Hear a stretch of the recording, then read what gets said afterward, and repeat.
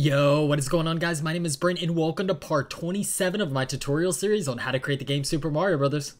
So after 29 years of living, it finally happened to me. I finally deleted a file accidentally and emptied the trash bin and poof, all gone. So I made this video yesterday, but accidentally deleted it without backing it up for any reason.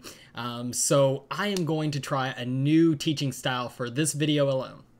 So in this tutorial, instead of typing along with you, I am actually going to be explaining my code that I've already written. Now, on the other side is that there's some extra code in there that is actually going to be talked about in tutorial number 28, because I made that video yesterday as well. So the code is already merged with my main code line.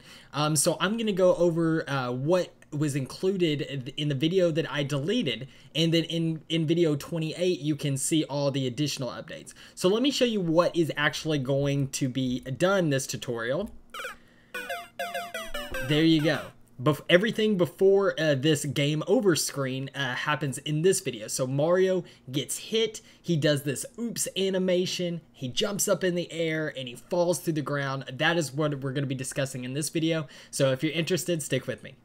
So before we get going, my last video, I started off by thanking my patrons that have helped support me in creating cool content for you guys. And so I just wanted to give them a shout out again. A shout out to Scott, Jack, Oscar, Eric, Sean, and Dallas. You guys, thank you so much from the bottom of my heart. I really appreciate you guys helping me pursue my dream and doing this full time. And with your help and hopefully the help of others in the future, I think that could be a true possibility. So thanks again. So with all that said, let's go ahead and get started with all the content from my deleted video. Crap. So anyway, I started in the Mario class and I created a new state called the State of the Dead. And then I also created a new texture region called Mario Dead, and I created a new Boolean value, Mario is dead. And so let's go ahead and take a look at all those.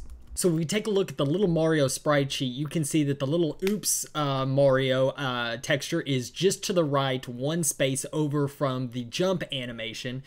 So what I did in the Mario Dead texture inside of our constructor in our Mario class is I just copied the Mario jump texture region, and I increased the x-axis by 16 pixels because I know each one of those textures is 16 pixels off. It starts at the y-axis of 0, and it's a 16 by 16 texture region. So scrolling down a little bit inside of our getState method, I've added a new if statement that says if Mario is dead, and we'll set that to true when Mario gets hit when he's little Mario. Then return that Mario is in the state of the dead. Now don't forget to change the grow animation to an else if statement. And then scrolling up to my get frame, and if you remember right, this is the method that returns the texture region that we're going to actually be drawing to the screen, where we're checking the current state. I've added a new case, the case that Mario is dead. It's very unfortunate. Region equals the Mario dead texture region, and then don't forget to add a break after that. Now scrolling down to the hit method in the Mario class, this else statement is basically when Mario gets hit by an enemy and he's not Big Mario and he dies. So let me explain to you each one of these lines individually. So this first line here, if you remember correctly in our play screen, we start the Mario music when the game starts. Now this line says stop that music when Mario dies and instead play the Mario die sound effects. So that's the first two lines. Now this next line, Mario is dead equals true, should be self-explanatory. We set the Boolean value of Mario is dead to true, which allows us to show the texture region and set Mario's current state to dead. So when Mario dies, we want him to fall through the ground, jump up, go oops, and fall through the ground. So that means Mario shouldn't be able to collide with anything. So what I did was create a new collision bit inside of our Mario Bros class that was 0, and that stands for the nothing bit. So what we wanted to do is attach a filter for the mask bits, and if you remember correctly, mask bits are what a fixture can collide with. To every fixture on our Mario, we wanted to say the mask bits for that fixture was nothing. So no fixtures could collide with anything in our Box 2D world. I did that here by creating a new filter, filter equals new filter, and then saying filter.maskBits equals Mario Bros.nothing bits. So again, Mario, any fixtures will collide with nothing. Now, how do I get all the fixtures for Mario? We did that by adding a for loop. We're saying for every fixture in the Box2D body dot get fixture lists, we say fixture.set filter data to the filter that we created above. So in the original Mario, when he got hit by an enemy, he would pop up in the air and then fall down through the ground. So to mimic this, I said b2body.apply linear impulse. And what this does is it applies an impulse in a certain direction. So we created a new vector2 quantity, and we said apply that impulse none in the x-axis, but a 4 in the y-axis, a positive 4 upwards. Now, where do we apply that impulse to? So we want to apply it directly to the center of Mario's mass. So we say box2d body.get world center to represent that. And this final Boolean value is, does it want to wake Mario up if he's asleep? You know, the box2d body. It doesn't really matter in our case, but we're going to set it to true.